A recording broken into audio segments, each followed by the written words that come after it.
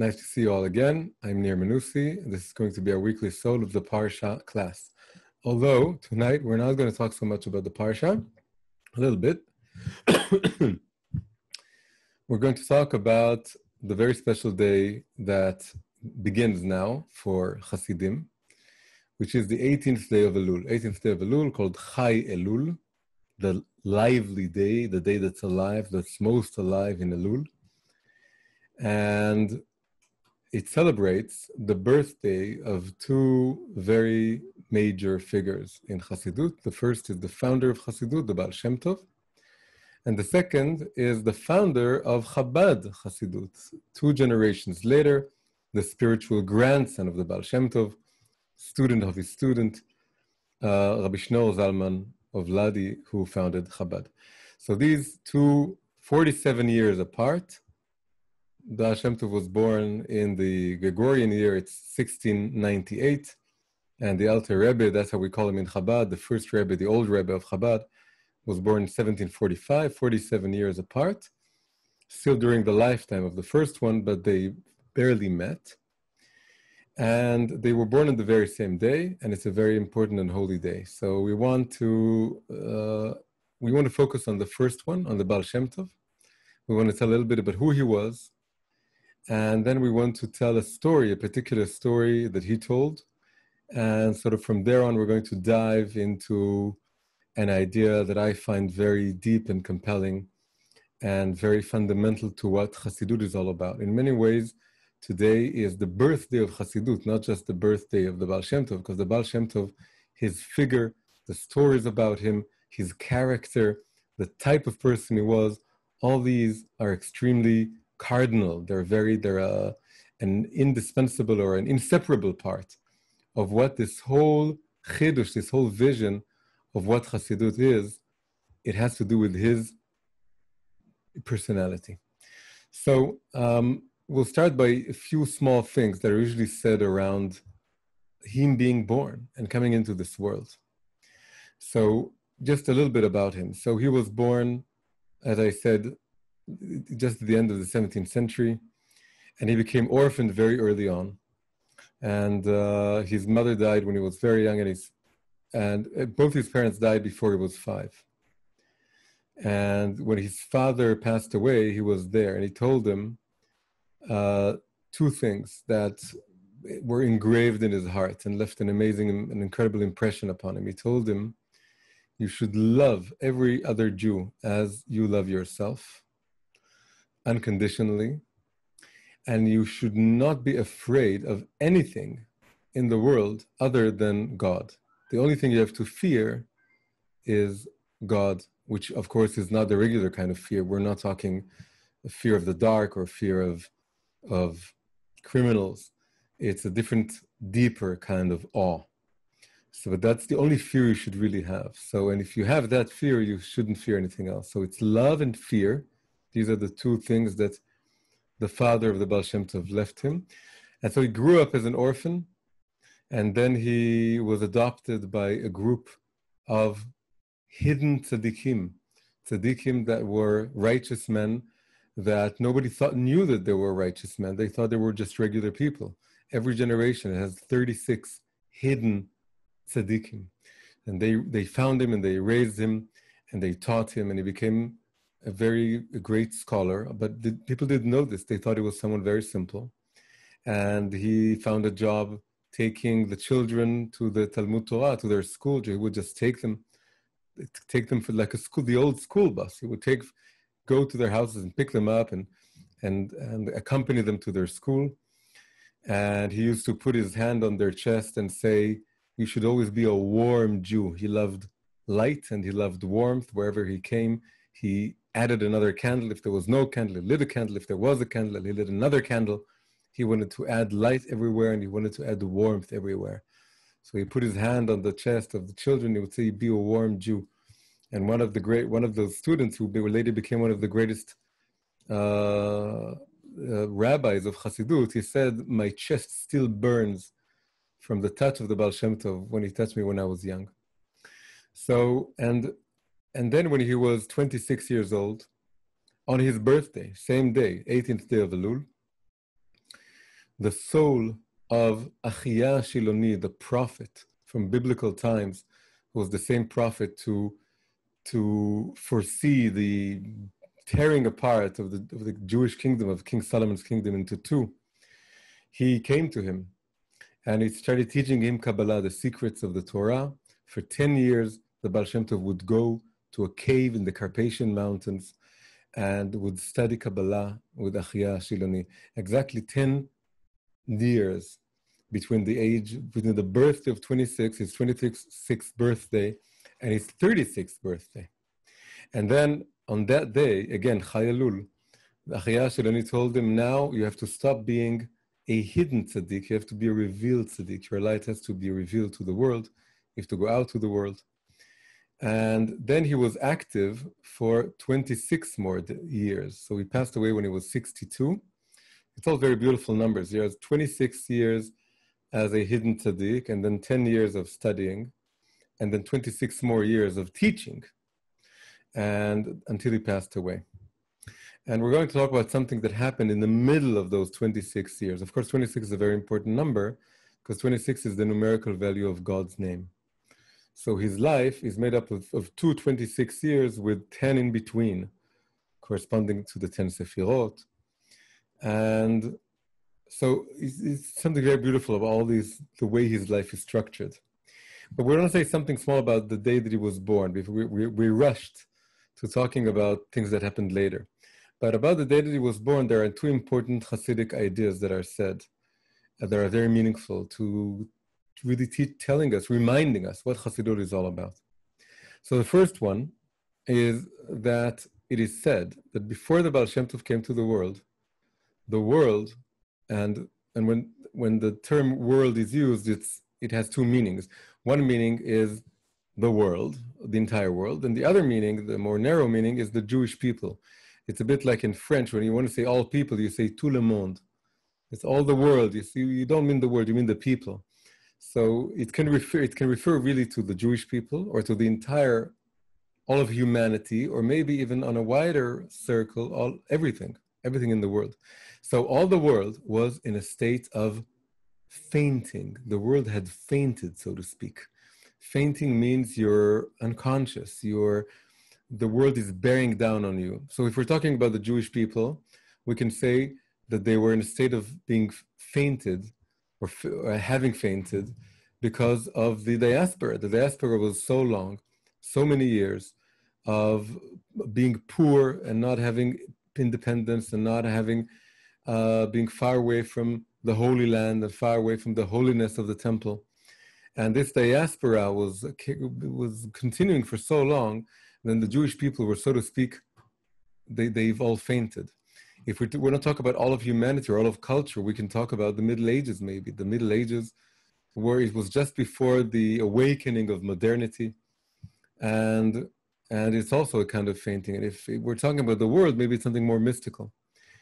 And so the idea goes that if someone has fainted, there is a remedy, there is a way, a method of waking them up. And the way to wake them up is to whisper in their ear their name, is to tell them what their name is. And this is interesting because we know this when we're in a crowded place and there's a lot of noise. And then we think we're not listening because it's just a jumble of all kinds of voices. But when someone says our name, it suddenly wakes up our attention, and we turn our head and we want to see where the voice was coming from. And this means we have been listening all along.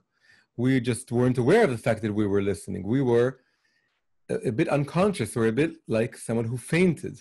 We weren't aware. We thought, it's a bit like there's a verse in Song of Songs, Ani yeshana v'libi el. I am asleep, but my heart is awake. So even when we are awake, but there's this jumble of noises or voices around us, we're asleep at that moment, but our heart is awake. Our heart is awake, waiting to hear something that touches on the essence of our soul. And when someone utters our name, it touches the essence of our soul. And then we realize our heart has been awake all the time and has been waiting to hear something that touches us. So the idea goes that the Jewish people, or again, we can widen this, but the simple meaning is the Jewish people were in a state of fainting. And you wake up someone who fainted by whispering their name in their ear, and then their attention sparks because it touches who they really are. And so the people of Israel needed to hear the name Israel being said to them in a way that would reverberate and would touch the inner chords of their heart. And so the idea is that this is the Baal Shem Tov. His name was Israel. His name is Rabbi Israel Baal Shem Tov. That's his full name. His first name is Israel. And the idea is that him coming into this world, him being born, his soul coming, it's like God whispering the name Israel, touching upon the Jewish people, touching upon the heart of the world, the heart of humanity, embodied in the people of Israel. And so this is something very, of course, this is a reminder of what Chassidut is all about. Chassidut is about reminding ourselves of who we really are and what we really want to do in the world, beneath and, both above and below everything else, all the distractions and all the things that make us forget what it is that we really, really want to do in this world, which is to be connected to our soul, to our inner essence. So that's something very simple, very beautiful that's said about his being born, again, on this day, 18th day of Elul. Second thing that he said is that, as I said, 18 in Hebrew creates the word chai, which means alive. So it's the day in Elul that's alive. Waking someone up is a bit like bringing him back to life. But another idea that was said is that Elul is the month of tshuva, the month of repentance, of returning to God. Now, classically, traditionally, thinking about returning to God is, when you think about repentance, it's something that's not very joyful. It has to do with hitting our chest and reminding ourselves of our sins and constantly thinking about how what we did is wrong and we have to judge ourselves and so on.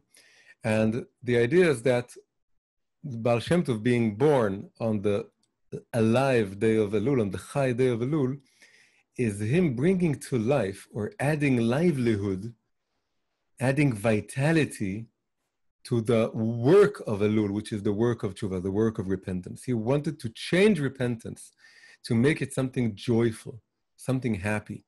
He took the word mitzvah, commandment, and he says mitzvah comes from the root tziva, letzavot, which means to command. Commandments comes from the word to command. But he says, yeah, but you can also read it in another way. You can read it as being connected or associated with the word tzevet, tzavta, which means brotherhood, companionship, being together, bonding. All this is embodied in the word tzavta. When Hashem is giving us a commandment on the outside, this is something fearful, and this is something that he's above us, far away, and he's commanding us, and we have to obey, and then we have to judge ourselves for not obeying, and so on. But on the inside, this is an invitation to connect to him. He wants to bond with us. He wants to lift us up. Another thing he said was, we talk about the yoke of the commandments, taking upon ourselves the yoke of the commandments, the yoke of God's service. Yoke in Hebrew is ol. But ol can also be read as being connected to aliyah, to raising us up. So the yoke which bears down on us, according to the traditional view, according to the Baal Shem Tov, is lifting us up. So all this is just a few very small but basic ideas that everyone should be familiar with, which talks about what it meant for the Baal Shem Tov to be born into this world. Now we want to tell a story that he told, something very significant that happened in his life. I said before that he was 26 when he started learning Kabbalah, 36 when he started teaching his own particular take on Kabbalah, which is Chassidut. Chassidut is all about taking the mystical language of Kabbalah, which is very lofty, very high, very sophisticated, sometimes even very mathematical, and translating the mystical language of Kabbalah into a psychological language. That's really, in essence, what the Baal Shem Tov did. He was a Kabbalist, but he didn't want to turn his students into Kabbalists, because a Kabbalist is someone who goes up into the higher realms, and it's something very, very high, which not everyone can achieve. But he wanted to bring down the light of Kabbalah, the light of the inner dimension of the Torah, so that everyone could be connected to this. So he translated the mystical language of Kabbalah into a psychological language. Meaning he took, for example, the 10 Sefirot, the 10 divine emanations, and instead of primarily seeing them as divine forces, he saw them primarily as psychological forces, as forces or elements within the psyche. So again, he was 36 when he started teaching his own particular vein of Kabbalah, which later came to be known as Hasidut. And we know that he would die, he would pass away 26 years later at the age of 62. So he has 26 days of activity. Now, something incredible happened in the middle of those 26 years of activity. 13 years after starting to teach, 13 years before passing away, he had, not on his birthday, but very close, just a little bit before Rosh Hashanah, in the month of Elul, the same month, just a little bit after his birthday, he had what is called Aliyat Neshama. His soul came up, went up all the way up to heaven. It wasn't the first time he did this. He would go up many times. He would close his eyes, and on the outside, he would seem as if he's like in a state of trance. But really what happened was that his soul started elevating, going upwards and upwards. But this time what happened is that it went further up than always. And we're not going to tell all the details, but the thing we want to focus on is that at some point, he reached the hall of Mashiach, the hall of the Messiah.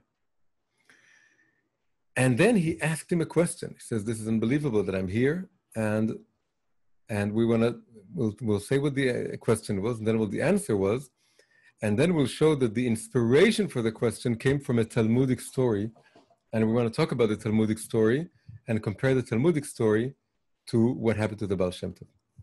So the Baal Shem Tov went up to the higher realms until he found the soul of the Mashiach, and he asked him, Eimatai ka'ate imar. This became a very popular song. Hasidim sing this song. I'm not going to sing because I don't want to hurt your ears, but it became a very popular song, very basic song. Eimatai ka'ate imar. When are you coming? But he didn't say you, because it's impolite. He said, when is Sir coming? When is Your Honor coming? Something like this. When is Sir coming? And then the Mashiach told him, he quoted a verse from Proverbs, when your well springs burst forth, spring forth, and go out to all the farthest reaches of the earth. When your well springs burst forth, and then he said even more than that, until everyone, all the people in the world, are able to see godliness in everything the way you see godliness in everything.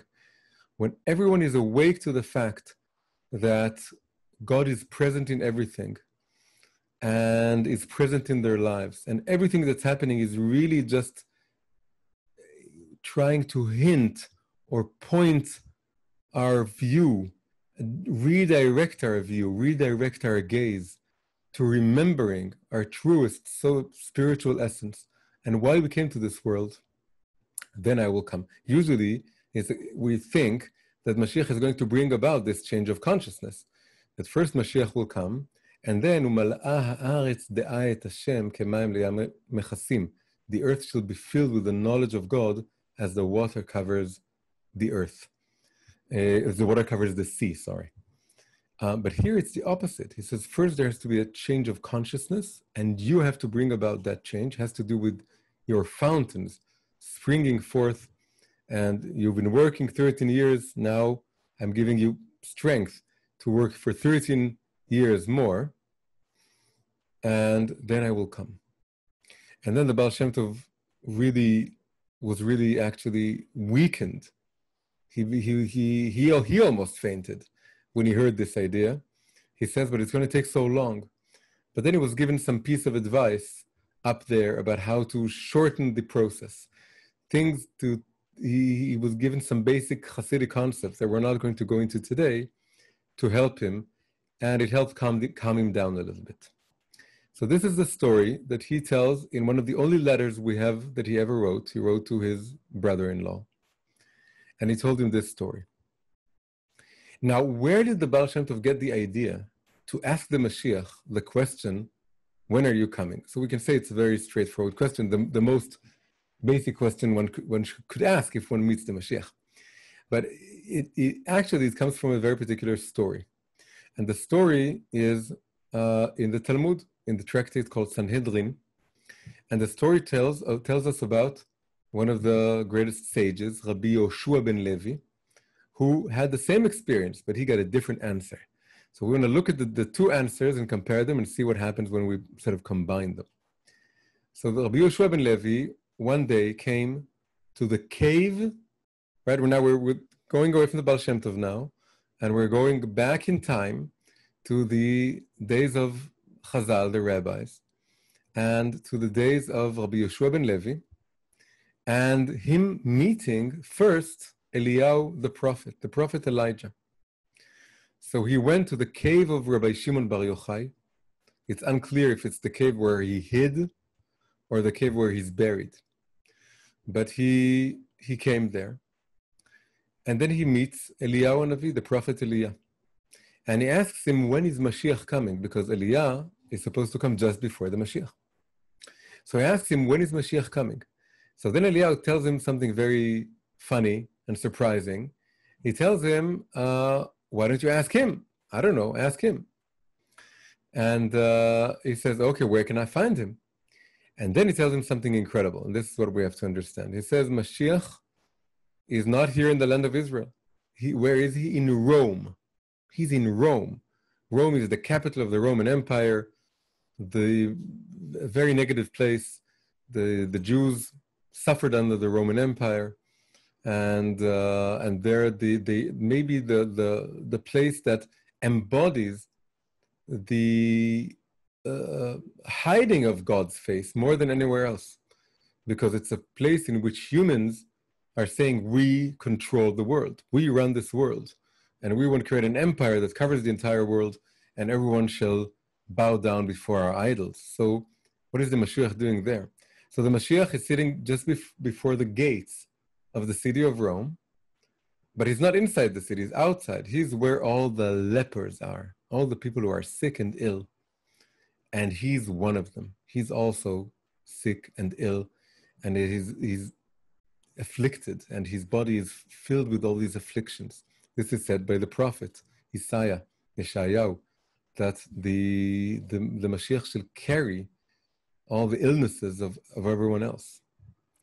So he says, go there, and then how do you recognize him, you ask, says Eliyahu the prophet. Because they're all the lepers there, they're all the sick people. How do you recognize the Mashiach? So then he tells him, everyone there they're all taking off their bandages and cleaning their wounds and putting on new bandages. That's what they do all day. But there's a big difference between the way they do it and the way the Mashiach does it, and that's how you can recognize him.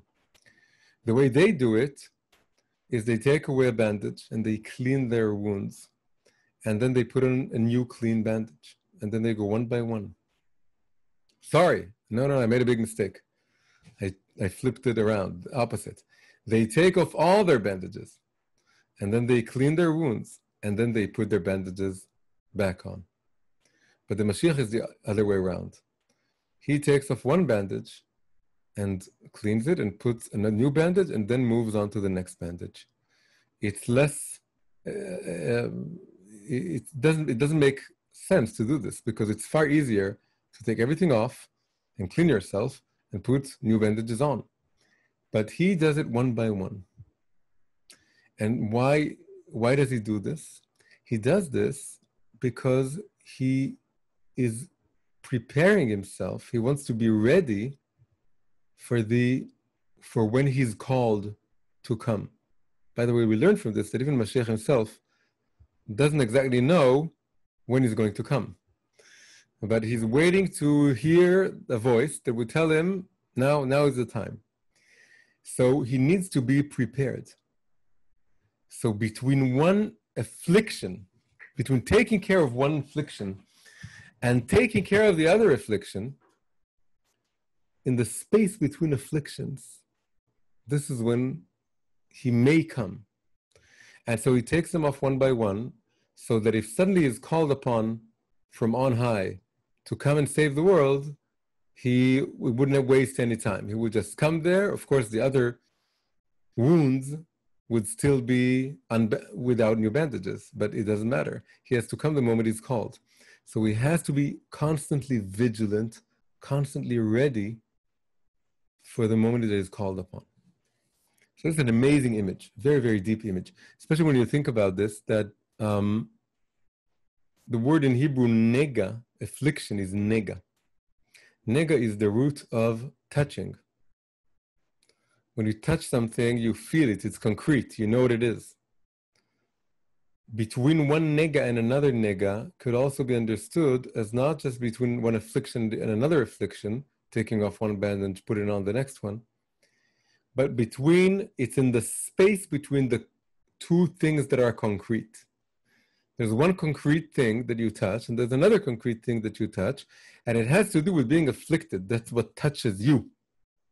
But there's a space between touching and touching, between affliction and affliction, that's when Mashiach comes. In the thing that's intangible, that in the space between something you understand and something that you also understand, there's a space of things that you don't really understand and you can't touch, that you know that you don't know, and that's when he comes. So this is a very, very amazing image. So then something also interesting happens. Rabbi Yehoshua ben Levi hears all this from the Eliyahu the prophet, and then he sets off to Rome. But it doesn't tell that he actually left Rome. It says he went there. And it almost sounds as if he went there instantaneously, or sort of flew over from Eretz Israel, from the cave of Rabbi Shimon, all the way to Rome.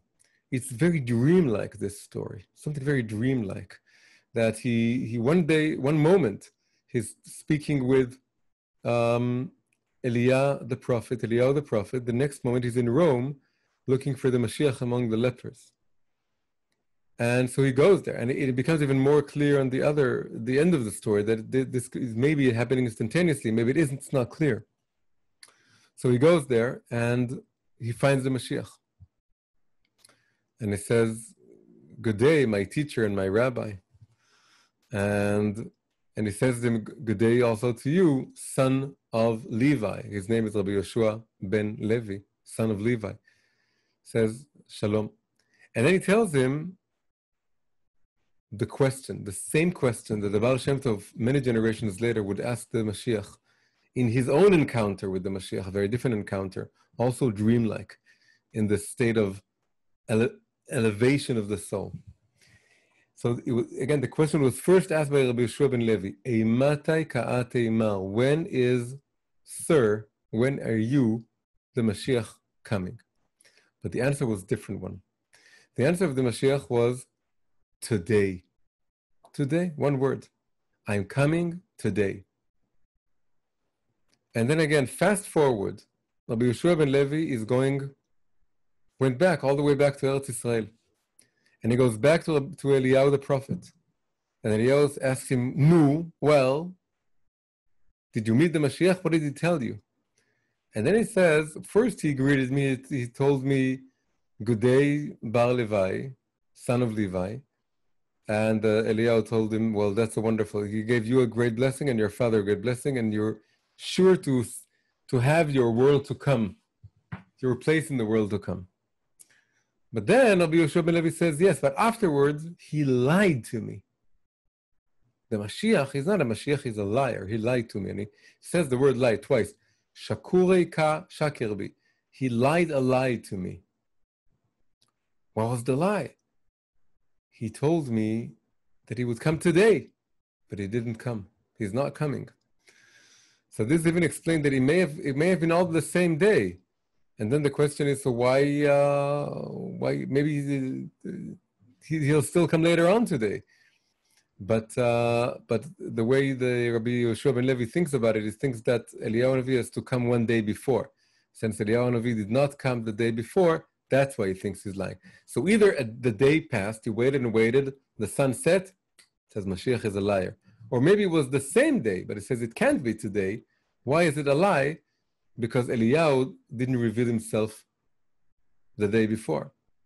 Either way, he's very disappointed, and he doesn't believe. He thinks, how do we call it in Hebrew, a false Messiah, false Mashiach? Mashiach Sheker. Mashiach, that it's a lie. It's all a lie. So he thinks it was a Mashiach Sheker. He's very angry at this Mashiach. He's very angry at Eliyahu Navi also. And then Eliyahu Navi tells him, no, you misunderstood him. He didn't lie. He would never lie. He says today, he meant you should look up the verse in the book of Psalms. And the verse says, Hayom im bekolo tishmau. Today, if you shall heed his voice, if you shall heed God's voice, if all of us, all the Jewish people, and by extension, all of humanity, if we all do tshuva, if we all do repentance, right, for the Baal Shem Tov, this is all happening in Elul, then I will come. Then the Mashiach will come and God will be revealed and the redemption will happen. But you have to heed his voice. Heed his voice, right? It means listening to what Hashem is telling us and to what the prophets are telling us and so on. And so this is the end of the story about Rabbi Yoshua ben Levi. So we have two stories. We have one very old one in the Gemara, and they both have the same question. When are you coming? First answer is today. But it means today, it's dependent. Today, if you should heed my voice. But the second answer, the answer given to the Baal Shem Tov, is not today. It has nothing to do with the dimension of time at all. It has to do with it sounds like the future, but we'll see. It means maybe something else. When your well springs spring forth. So two answers, two stories, two encounters with the Mashiach. What does it mean that the first answer was today, and the second answer was when your well springs burst forth? Before we go on, we have to say one thing. I told you that we have to connect this with the parasha. We call this class the soul of the parasha. Generally, when you look at the 5 books of Moses, when you look at Chamesh Chumshei Torah, and you look for the word today, Hayom, it appears many times, but half the times are in Chumash Devarim, in the 5th book, in the book of Deuteronomy. Half the times that were said today, far more than each of the other books. Why? Because most of the Deuteronomy is spoken by Moses on the final day or the final days of the 40-year journey in the desert, just before entering the land of Israel. So this is a very important, dramatic day. Today, you're entering the land of Israel. Today, you're hearing all the blessings and the curses. And today, and in this parsha, in particular, Nitzavim, we're reading 2 parashot this week, Nitzavim Vayelech, shortest parashot. They read together this year. Nitzavim by most years, I think. It starts with Atem Nitzavim Hayom. You, all of you in the plural, stand today. And the word today appears in this parasha, just Nitzavim, 13 times. And it's a very short parasha. So it's the highest concentration of today. And then in the Vayelech, the second parasha, also very short, 3 more times. So in this Shabbat, we're going to read the word today 16 times in the space of a very short parasha. Sometimes twice in one verse. For example, the Torah, this shlichut, this commandment to go into the land of Israel, is given today both to the people who are here today and to all the people who are not here today, who haven't been born yet. Everyone is present in this interest, this amazing today that is celebrated in this parasha. So how can we connect the first answer, which is today, but it's a conditional today, with the answer that the Baal Shem Tov got when your well springs burst forth? So we can say the following. We can say that whenever we try to deeply understand a moment in time, we have to translate this moment. We have to leave the dimension of time and talk about the dimension of soul. What do I mean by the dimension of soul? The Book of Formation tells us there are three kinds of dimensions. We know the three spatial dimensions, and we know the temporal, time dimension. But the Book of Formation is talking about another dimension, a fifth dimension. So it talks about three dimensions of space, that's one kind, one dimension of time, and one dimension of soul. So the idea is that when we want to understand time in a deeper way, we have to translate the dimension of time to the dimension of soul. Meaning that, for example, the past inside of me still exists right now. The residues of the past, the fingerprints of the past, are present within me. It's not part of the past. It's on the lower levels. It's my childhood, the child within me, the memories that I have, all these levels, these strata, levels within me. These are the past, present within me. And then the present is my conscious self making decisions right now, today. But then there's also the superconscious. The superconscious has to do with tomorrow. The superconscious is my future perfect self. My future perfect self is the highest levels of my soul, the levels to which I'm not yet fully aware, that I'm not, that they're not present within me in a conscious way. It's called my superconscious. My superconscious is my future self, and it's the future that exists right now, just like we say that the world to come isn't just somewhere in the future. The world to come is right now, it's the next world up. And right now, if I'm thinking about contemplating my actions and sort of judging myself, this is, I'm in the world to come. It's like Judgment Day, but it's right now. The future is within, the future and the past are within me, because all of time, all of the dimension of time can be translated to the dimension of soul. The past is embodied in the lower levels of my soul, let's call them the sub-rational levels, and then the present is present in the rational level, the conscious levels, and then the future is present in the super rational, super conscious levels that I'm not yet aware of. That's why it's my future. My past is all the residue and the impact of my past experiences. That's what psychologists like to deal with so much. They like to deal with it's no coincidence that Freud was very much obsessed about everyone's past and very much obsessed with everyone's lowest urges. Because when you're going for the subconscious and you're going for what we call the animal soul is very much embedded in the past and embedded in the animal levels. But if we're going for Freud is not all of psychology. Then some psychologists would want to talk about, they call them the humanists. They want to talk about the rational level, the conscious level, the level that's making decisions now, that is able to make choices and change the world and change your life. So that talks about the present. But we want to talk about the highest level is the future within me. Now, when the Mashiach told Rabbi Yehoshua ben Levi, I'm coming today, but Rabbi Yehoshua ben Levi said he lied. He didn't come today. That's because they're talking about two different definitions of the world today. Rabbi Yehoshua ben Levi thought about today in the simple sense. Today as the present, not the future, the rational level, the level that I can see, that I can understand, that's in front of my eyes. This is today, right? Today is what's happening around me today. It's something I can see and feel and appreciate and understand.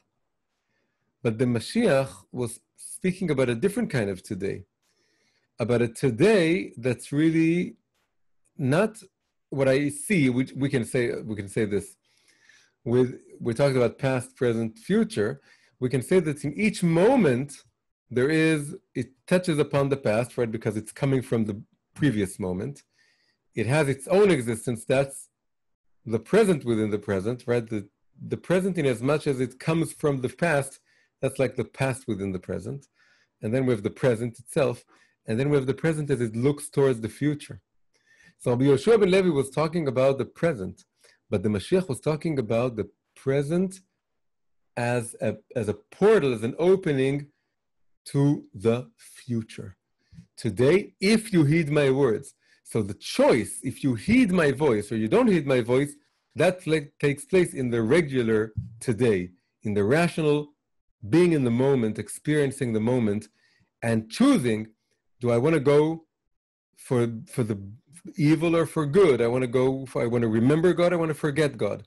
I want to do what God is asking me or not. So this is the present. But if you want to be really connected to when I'm coming from the future. I'm a future soul. I'm coming to you. The Mashiach is a time traveler. It's coming from the future to the past. But we have to create a sort of opening for him, a portal. And the portal is in the present. And in the present, we need to choose to open up to this kind of future. So when the Mashiach said, I'm coming today, but it's not a today that you already have. It's a today that you don't have. It's between what you touch and what you don't touch. Right? It's something that you need to. It's a futuristic today. It's the next today. It's not this today. It's the next today. It's right. Tomorrow is going to be a new kind of today. It's the today that hasn't been named yet. I'm traveling from the future to the past in your direction, but you have to open up a door for me. So the Mashiach is really in this point of when the future is becoming the present. We should all we can think of our lives as growing from the past into the present. That's very nice. But if we want to think about our soul, about the messianic levels within us, we have to think in exactly the opposite direction. Our soul is traveling backwards from the future to the present. And we want to open a door for this future self to come in. And that's what the Mashiach was trying to tell Rabbi Yoshua ben Levi. Fast forward to Baal Shem Tov. The Mashiach didn't say today. He said something else. And with these two answers really complement and give us an amazing view of what it means to connect to the messianic level within each of us. Because the Mashiach isn't just some figure that one day is going to save us all. Each one of us has to connect to, each one of us contains a spark of Mashiach. So that's what we should do with these stories.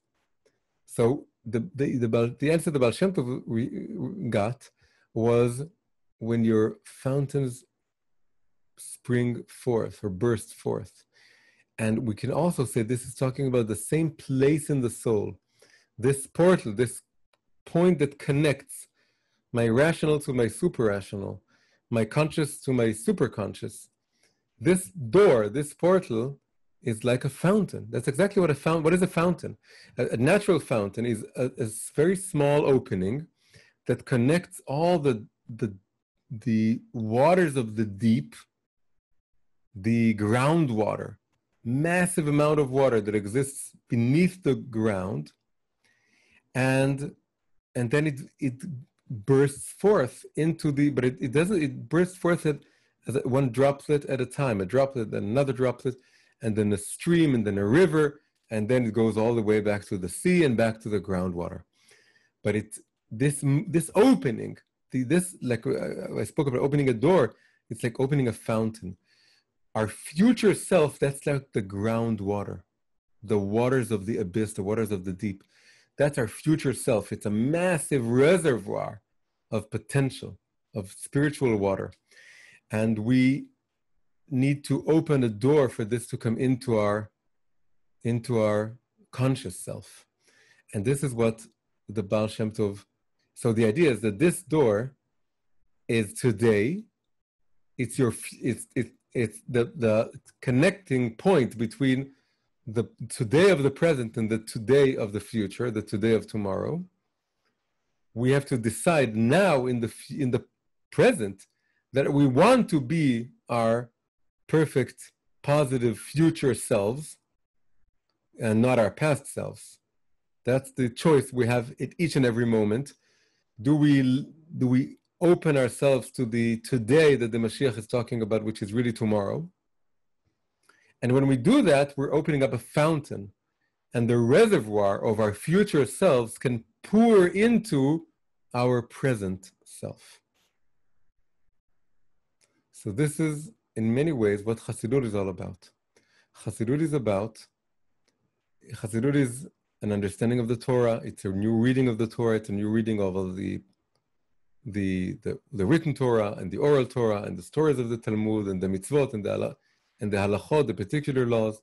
But ultimately, what Chassidut is all about, that's what the Mashiach was given as a mission in the middle point of his career, as we said. He was given this mission: you should awaken each and every soul to their potential, to the spiritual potential. They connect to this point within them and open this fountain and let this fountain burst forth. And we connect this to the answer of that the Mashiach gave to Rabbi Yoshua ben Levi. We suddenly have this idea that this reservoir of deep water that wants to spring forth and then go all the way off out into the world is coming from our future self. It's our future self is trying to communicate with us and trying to tell us and teach us.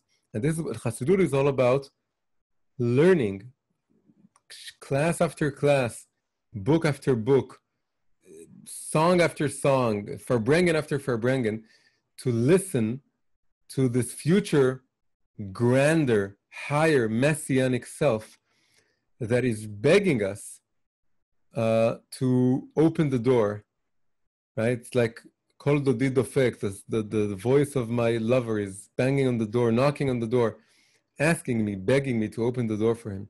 Our future self is begging us to open the door, that it would come in and make tomorrow today. This is what we get out of combining these two stories. So this was my my Soul of the Parasha class for this week. Not so much about the Parsha, a little bit.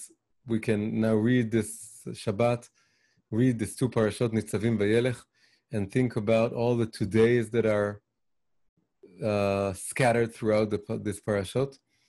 And in each today, we should think also, another thing that is mentioned in this, one of these todays is, I give to you today the blessing and the curse and the good and the bad and the life and death. And I'm urging you, all this is God is speaking, to choose life. This is it in this parsha. This choice between the bad and the good is also the choice between the past and the future. Do you want to live as a victim of your past, as a product of your past, or do you want to be your future self? And this means being alive. This is Chai Elul, Uvacharta b'chaim, choose life, choose your future self. Think about what would my future self think about this and that decision?